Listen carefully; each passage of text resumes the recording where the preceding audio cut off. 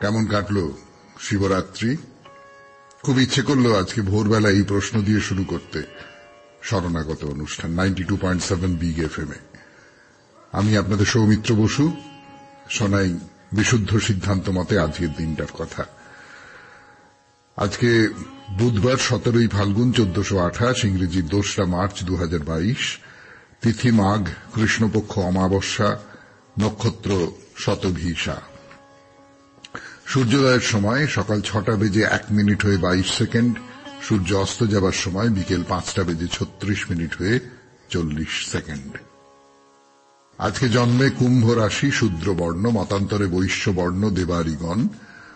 রাত্রি 2টো বেজে 37 মিনিট গতে নরগণ। আমাদের হোয়াটসঅ্যাপে চিঠি পাঠাবার জন্য আপনাদের অনুরোধ করছি। অবশ্য আপনারা অনুরোধের অপেক্ষা রাখেন না, প্রচুর পরিমাণে চিঠি আসে, সে সব চিঠির উত্তর দিতেও পারি না হয়তো, তার জন্য মনে মনে একটু আড়ষ্ট হয়ে থাকি। কিন্তু সত্যি সত্যি এত চিঠি আসে, আপনারা এত ভালোবাসেন এই অনুষ্ঠান, সেটা ভাবতেও খুব বুক ভরে যায়। সামনের রবিবারের সম্পর্কে একটা কথা বলি।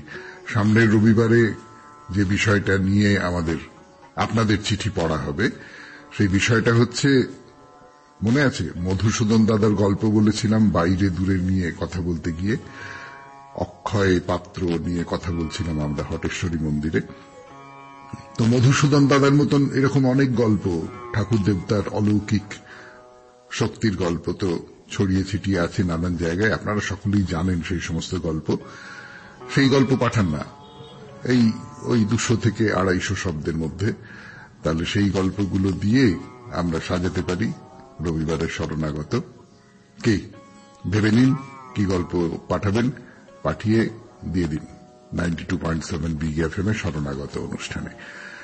আর আমাদের ফেসবুক হলো শরণাগত সৌমিত্র, SHARANAGATA শরণাগত, SOUMITRA সৌমিত্র। এবারে তাহলে আজকের অনুষ্ঠান সম্পর্কে বলি। অনুষ্ঠানে প্রথমেই যেটা বলবার সেটা হচ্ছে যে পুরাণ চিরন্তন। পুরাণ চিরন্তনে নারদ সম্পর্কে তো আমরা সবাই অল্প বিস্তর জানি, কিন্তু সত্যি জানি কি নারদের একটা ইতিহাস আছে, নারদের একটা গল্প আছে। সেই গল্পটা নারদ ব্যাসদেবকে করেছিলেন, ভাগবত পুরাণে আছে। সেই গল্পটা শোনাবো আপনাদের, তারপর স্বামী বিবেকানন্দের লেখা থেকে পড়ে শোনাবো, এবং তারপর ঠাকুর রামকৃষ্ণ পরমহংসদেবের কথা। চিঠিপত্র তো আছেই, বাইরে দূরে তো আছেই। 92.7 বিগ এফএম এ শরণাগত অনুষ্ঠানে এইবারে গানের পর পুরাণ চিরন্তন। কি নাম দেব আজকের অনুষ্ঠানের? নারদের কথা। পুরাণ চিরন্তন 92.7 বিগ এফএম এ শরণাগত অনুষ্ঠানে শুরু করছি পুরাণ চিরন্তন। নারদের কথা। নারদের কথা ব্যাপারটি কি, ব্যাসদেব একদিন বসে বসে ভাবছেন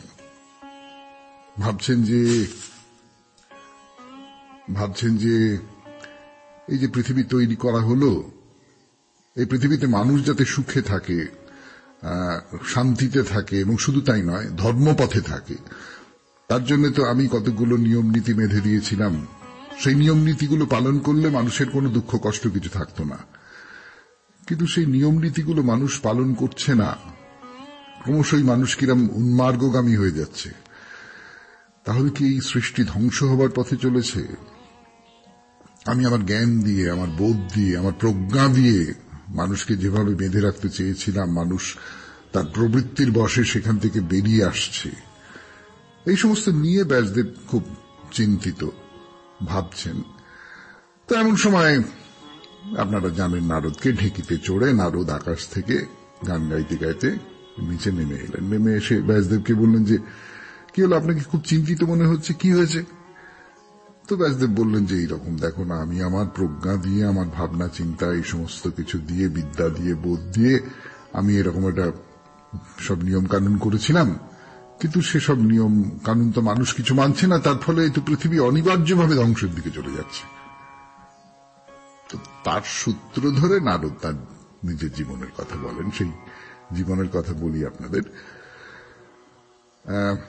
নারদ এক দাসীর ছেলে ছিলেন।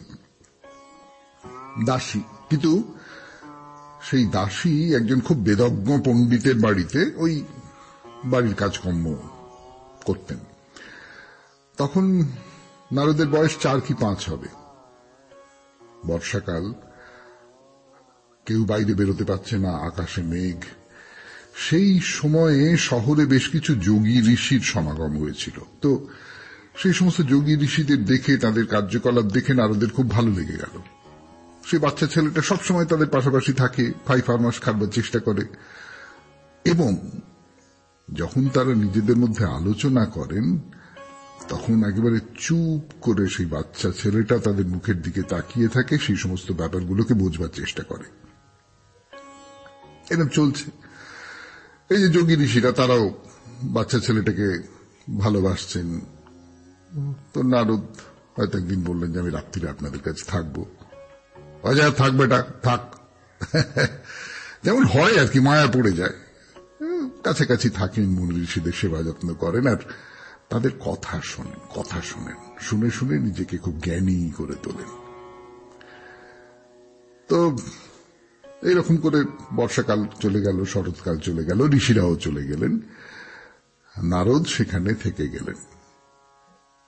কোনো বিষয় মন দিতে ইচ্ছে করে না, কেবল মনে হয় যেখানে গেলে কৃষ্ণের সন্ধান পাব সেইখানে যেতে হবে, সেইখানে যেতে হবে, কৃষ্ণের কাছে যেতে হবে, কৃষ্ণকে পেতে হবে। তারপরের কথা বলবার জন্য আপনাদের সৌমিত্র বসু ফিরে আসছে 92.7 বিগ এফএম এ শরণাগত অনুষ্ঠানে। গানের পর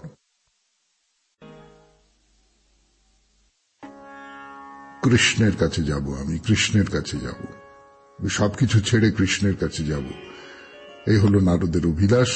সেই অভিলাষের কথা বলছিলাম আপনাদের 92.7 বিগ এফএম এ শরণাগত অনুষ্ঠানে। কিন্তু মা আছে, মাকে ছেড়ে কি করে যাব? তো তার একটা উপায় বেরিয়ে গেল। সকালবেলা সূর্যোদয়ের সঙ্গে সঙ্গে মা গরুর দুধ দুইতে যেত। একদিন পথে একটা বিষাক্ত সাপ মাকে কামড়ে দিল, মা মারা গেল। ব্যাস, মায়ের বাঁধন যাকে বলে, সংসারের বাঁধন যাকে বলে, সেই সমস্ত ছিঁড়ে গেল। এইবার নারদ ব্রাহ্মণের বাড়ি থেকে বেরিয়ে এলেন। বেরিয়ে এসে কোথায় যাবেন? এত বড় পৃথিবী, কিচ্ছু ঠিক করতে পারছেন না। হাঁটতে হাঁটতে হাঁটতে হাঁটতে একটা বনে এসে ঢুকেছেন। বিশাল বড় বড় গাছ চারপাশে, খুব তেষ্টা পেয়েছে, গলা শুকিয়ে গেছে। তো সেখানে একটা সরোবর ছিল, সেই সরোবরের জলে হাত পা ধুয়ে জল খেলেন। এখানে একটু জিরিয়ে নি, একটু বসে জিরিয়ে নিতে বসেছেন আর কি। সেই সময় হঠাৎ মন একেবারে আচ্ছন্ন হয়ে গেল কৃষ্ণ কথায়। কৃষ্ণ নাম বলে চলেছেন, কৃষ্ণ নাম বলে চলেছেন। খিদে টিদে ভুলে গেছেন, তেষ্টা ভুলে গেছেন, চোখ বন্ধ করে বসে আছেন। তো হঠাৎ নারদ বলছেন যে আমার মনের মধ্যে একটা অদ্ভুত অনুভূতির জন্ম হলো। মনে হলো আমার অন্তরের দরজা খুলে গেছে, সেখানে কারা যেন হাজার হাজার প্রদীপ জ্বেলে দিয়েছে, আর সেই সমস্ত প্রদীপ শিখার উপরে সূর্য দাঁড়িয়ে আছে। কৃষ্ণ, পরনে পীত বসন, ঠোঁটে মধুর হাসি। কৃষ্ণ দেখা দিয়েই এক লহমায় তিনি মিলিয়ে গেলেন। ব্যাসদেব তো মুগ্ধ হয়ে তাকিয়ে আছে নারদের দিকে। নারদ বলছেন, ব্যাসদেব, তারপর ভগবান শ্রীকৃষ্ণের গুণকীর্তন গেয়ে সারা পৃথিবী প্রদক্ষিণ করেছি আমি। আমার মৃত্যুর পর শ্রীকৃষ্ণ আমাকে ঠাঁই দিয়েছিলেন তার পায়ের তলায়। তিনি আমার হাতেই দেবদত্ত বীণাখানি তুলে দিয়েছিলেন, আমাকে নতুন শরীর দান করেছিলেন। আমার কাজ হলো বীণা হাতে এক জায়গা থেকে অন্য জায়গায় ঘুরে ঘুরে বেড়ানো। বীণা বাজিয়ে আমি নারায়ণের নাম গান কীর্তন করি, এই আমার কাজ। ভক্তি, কৃষ্ণের প্রতি ভক্তি প্রচার করা। নারদ চলে গেলেন। ব্যাসদেব বসে বসে ভাবতে লাগলেন, প্রজ্ঞা দিয়ে, জ্ঞান দিয়ে মানুষকে বেঁধে রাখা সে তো যায় না, ভক্তি দিয়ে যায়। তাই তো ভক্তি দিয়ে যায়। পুরাণ চিরন্তনে নারদের গল্প শেষ হলো। এরপর স্বামী বিবেকানন্দের রচনা থেকে পড়ে শোনাবো, তার আগে গান। স্বামী বিবেকানন্দের রচনা থেকে পড়ে শোনাচ্ছি। লেখাটির নাম জগৎ। শুনছেন শরণাগত 92.7 বিগ FM এ। আমি আপনাদের সৌমিত্র বসু। এখন এই ব্রহ্মাণ্ডের কারণ সম্বন্ধে কি সিদ্ধান্ত হইল আলোচনা করা যাক। জগৎ সম্বন্ধে মানুষের চরম ধারণা কি? চৈতন্য। এক অংশের সহিত অপর অংশের সামঞ্জস্য বিধান, বুদ্ধির বিকাশ। প্রাচীন উদ্দেশ্যবাদ বা ডিজাইন থিওরি এই ধারণারই অস্ফুট আভাস। আমরা জড়বাদীদের সহিত মানিয়া লইতেছি যে চৈতন্যই জগতের শেষ বস্তু, সৃষ্টিক্রমের ইহাই শেষ বিকাশ। কিন্তু ওই সঙ্গে আমরা ইহাও বলিয়া থাকি যে ইহাই যদি শেষ বিকাশ হয় তবে আদিতেও ইহা বর্তমান ছিল। জড়বাদী বলিতে পারেন বেশ কথা, কিন্তু মানুষ জন্মিবার পূর্বে লক্ষ লক্ষ বর্ষ অতীত হইয়াছে, তখন তো জ্ঞানের অস্তিত্ব ছিল না।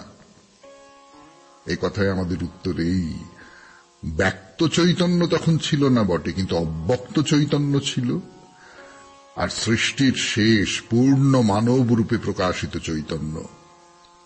তবে আদি কি ছিল? আদিও সেই চৈতন্য। প্রথমে সেই চৈতন্যই ক্রমসংকুচিত হয়, শেষে আবার উহাই ক্রমবিকশিত হয়। অতএব এই ব্রহ্মাণ্ডে এখন যে জ্ঞানরাশি অভিব্যক্ত হইতেছে তাহার সমষ্টি অবশ্যই সেই ক্রমসংকুচিত সর্বব্যাপী চৈতন্যের অভিব্যক্তি মাত্র।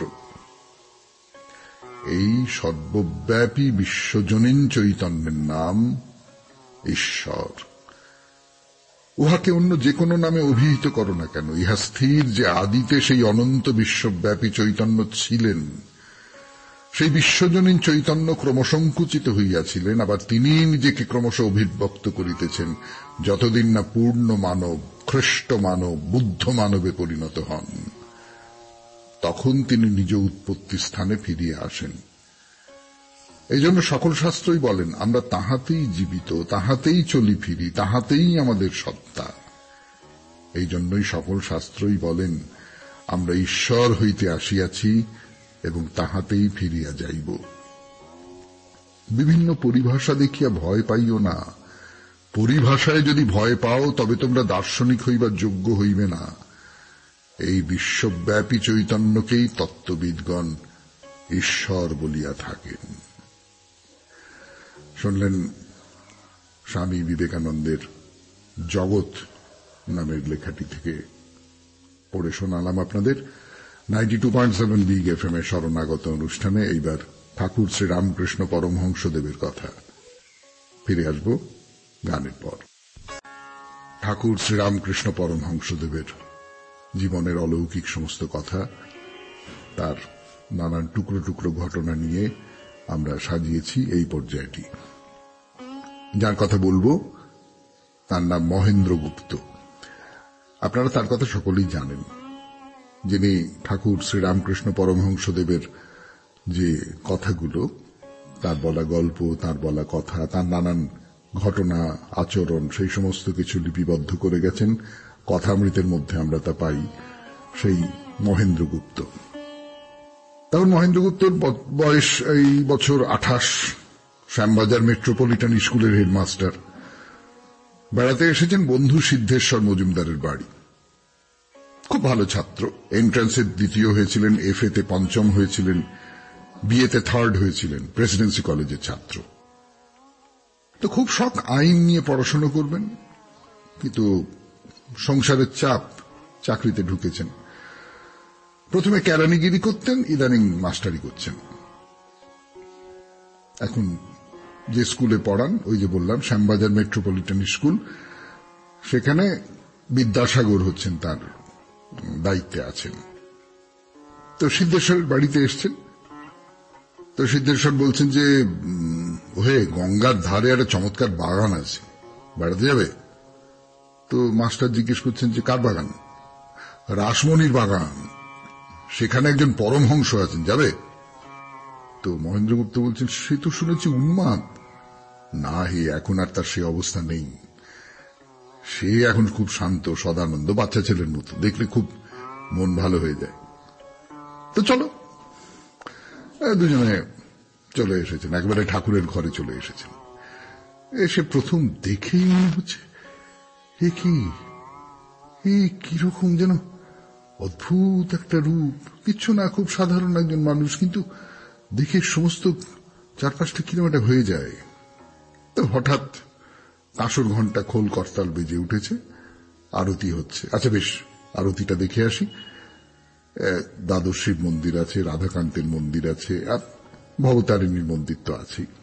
তো দুজনে মিলে আরতি দেখতে গেছে। তারপর ফিরে আসছি গানের পর। 92.7 বিগ এফএম এ শরণাগত অনুষ্ঠান শুনছেন আপনারা। শুনছেন ঠাকুর শ্রীরামকৃষ্ণ পরমহংসদেবের কথা। তো মন্দির দেখে, আরতি টারতি দেখে তারপরে তারা দুজনে ফিরেছেন রামকৃষ্ণ পরমহংসদেবের ঘরে, সিদ্ধেশ্বর আর মহেন্দ্র। 92.7 বিগ এফএম এ শুনছেন শরণাগত।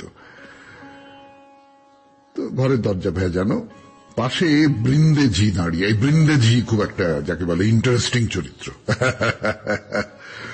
আসলে জলখাবারের জন্য লুচি বরাদ্দ থাকে। তো অসময়ে কোনো ভক্ত চলে এলো হয়তো, তাকে ওই বরাদ্দ লুচি একটু দিয়ে দেওয়া হয়, একটু লুচি দেয়।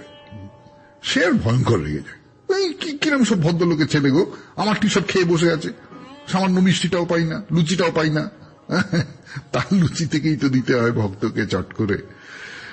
ঠাকুর খুব ভয় পানলেন তাকে, এই মানে খুব মুখরা আর কি, আর ট্যাক ট্যাক ট্যাক ট্যাক করে কথা বলে।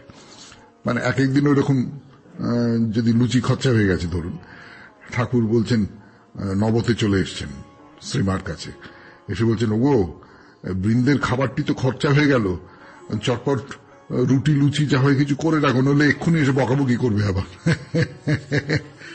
এত ভয়। তার মধ্যে ঠাকুর চলে গেছেন, বৃন্দে এসে ঢুকেছে।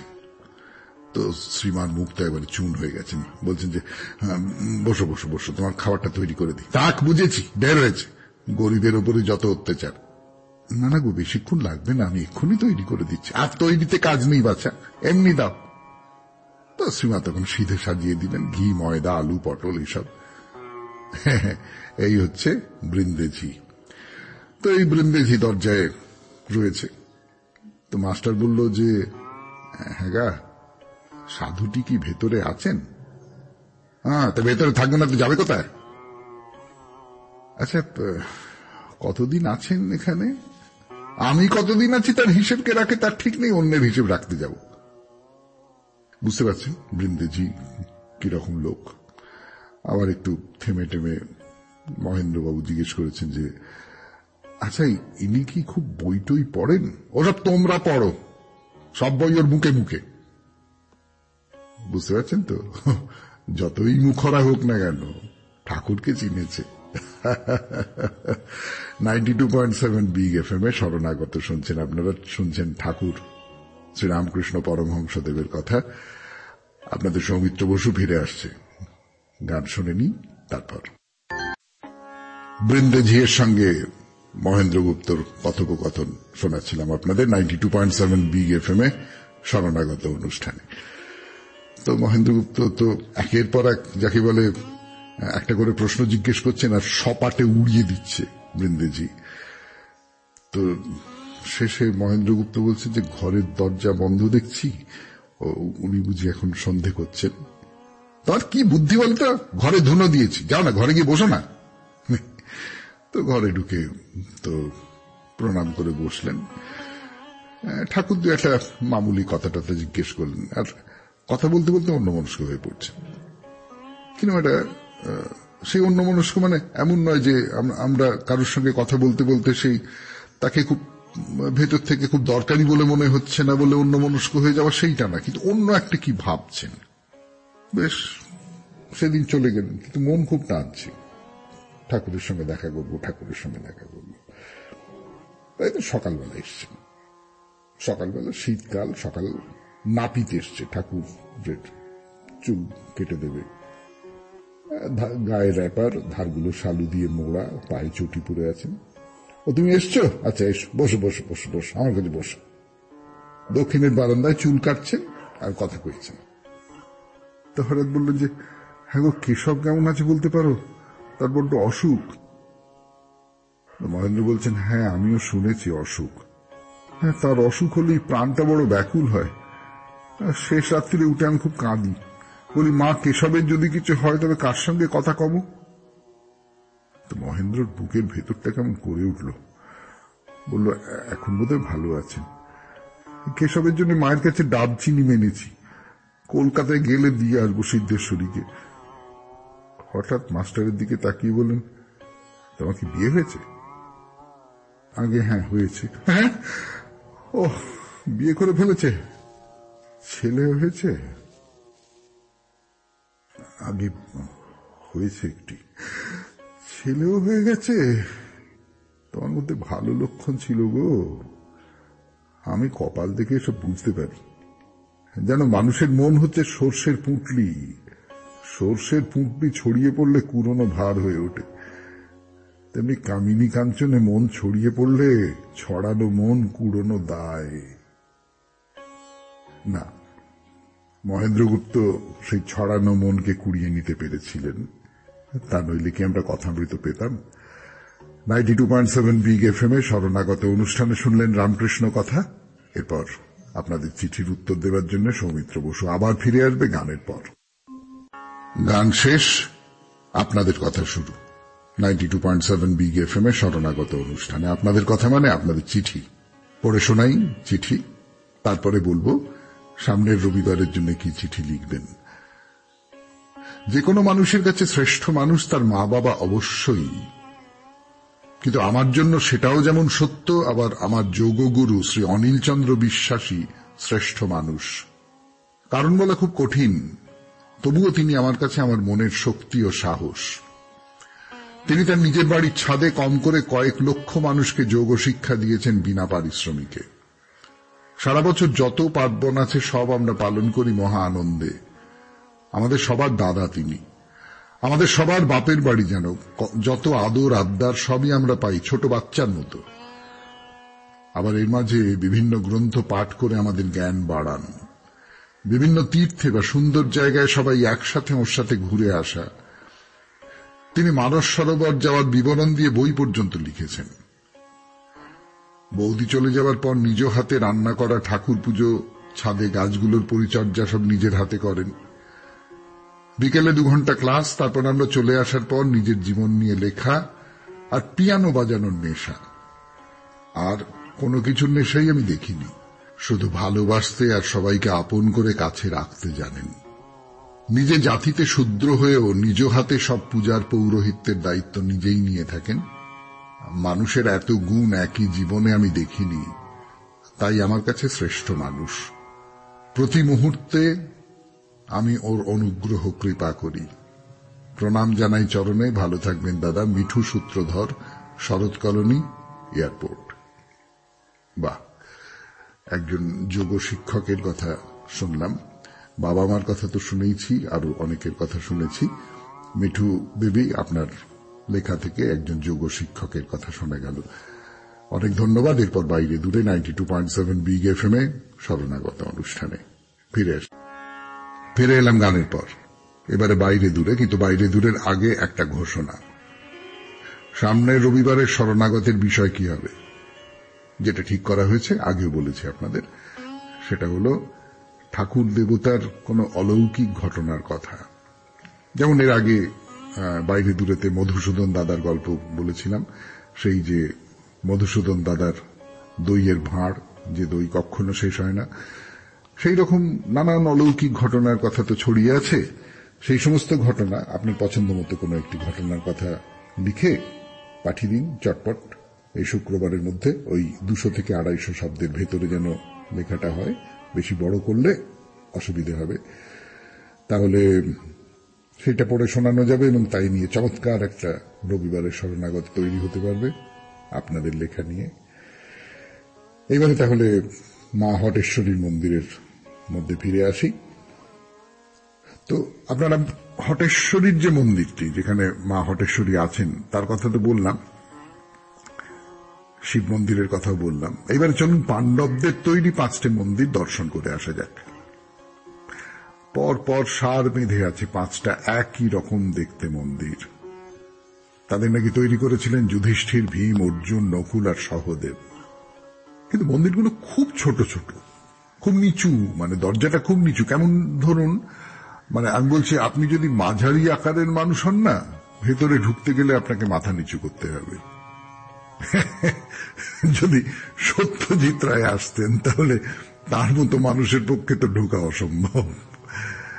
না, পাণ্ডবদের চেহারার যা বিবরণ জানি, তাতে করে এই মন্দিরের ভেতরে ঢুকে তারা পুজো অর্চনা করতেন, এই তো প্রায় বিশ্বাসই হতে চায় না।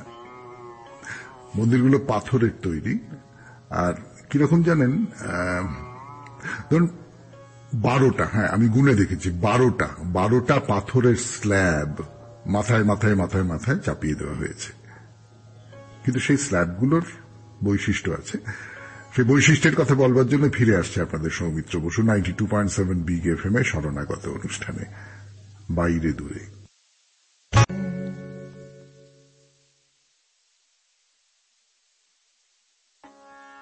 ওই যে পাথরের স্ল্যাবগুলোর কথা বলছিলাম 92.7 বিগ এফএম এ শরণাগত অনুষ্ঠানে, ওই যে পঞ্চপাণ্ডবের তৈরি করা মন্দির, এই স্ল্যাবগুলো চওড়া থেকে ক্রমে ক্রমে সরু হয়ে গেছে। তার ফলে মন্দিরের ছাদটা চওড়া থেকে শিখরের দিকটা সরু হয়ে গেছে, যেন মন্দিরে থাকে আর কি। তারপর মাথায় 2টো গোল চক্র, একটা বড় একটা ছোট। যেটা দেখবার, মন্দিরের সামনে দেউড়ি বলি দেউড়ি, তোরণ বলি তোরণ, তার প্রবেশ মুখে দরজার উপরে একটা করে পাথরের মূর্তি দেওয়ালে খোদাই করা আছে। আমি সত্যি বলবো, দারুণ লাগে দেখতে। না, মূর্তি তো খুব সুন্দর বটেই, অসাধারণ স্থাপত্য, কিন্তু তার পেছনে একটা সবুজ পাহাড়ের ঢল নেমেছে, আর সামনে সার বাঁধা ওই সমস্ত মন্দির, তার উপরে তা নাকি পঞ্চপাণ্ডবের তৈরি, সবটা মিলিয়ে বুকের মধ্যে বলে শিশির শিশির করে ওঠে। সে এখন যা দেখলেন, কিন্তু হটেশ্বরী মন্দির আপনাকে নিমন্ত্রণ করছে নবরাত্রির সময় আসবার জন্য। তখন এখানে খুব জমজমাট একটা ব্যাপার হয়, সেখানে যাওয়া যেতে পারে। ব্যাস, হটেশ্বরী মন্দির দর্শন শেষ, এবার ফেরার পালা। কিন্তু ফিরতে গিয়ে হঠাৎ আপনার চোখে পড়বে, আরে যে দেউড়ি দিয়ে আপনি ঢুকেছিলেন তার দুপাশে 2টো সিংহের মূর্তি এতক্ষণ খেয়াল করিনি। তাদের মাথার উপর কাপড় ফেলে চন্দ্রাতপ দিয়ে ছায়া করে দেওয়া আছে।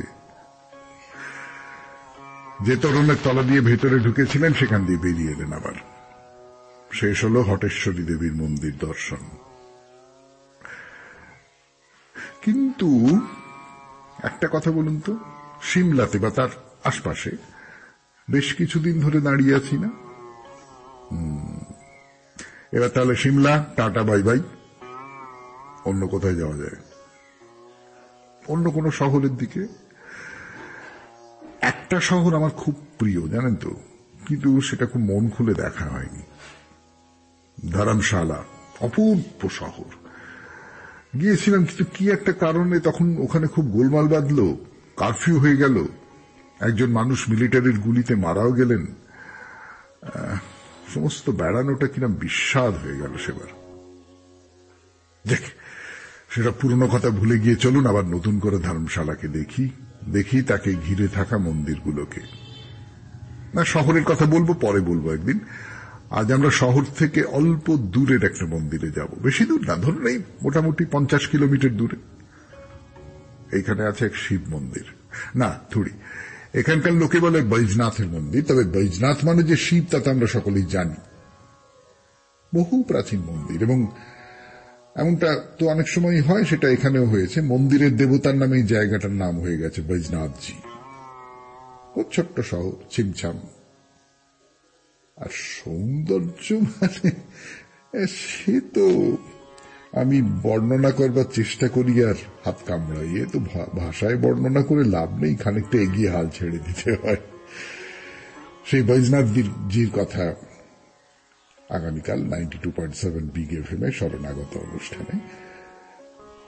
তার আগে মনে করিয়ে দিই, অনুষ্ঠান শেষ করবার আগে, সামনের রবিবারের বিষয় তাহলে দেবতা ঠাকুর, তার অলৌকিক কোন একটা ক্ষমতার প্রকাশ।